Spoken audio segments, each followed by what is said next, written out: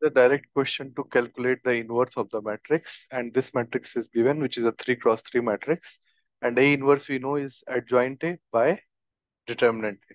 So the first step is to get the cofactor matrix, and cofactor matrix for here will be uh, 3 minus 0, so that is 3, and then for here it will be, you cover this, 2 minus 0, so it will be minus 2, because you have to take care the sign will be given by minus 1 time I plus j.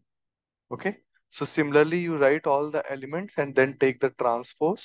So this is the adjoint A, and the determinant of the matrix is already 1, so A inverse will be here equal to just adjoint of A by determinant A, which is 1.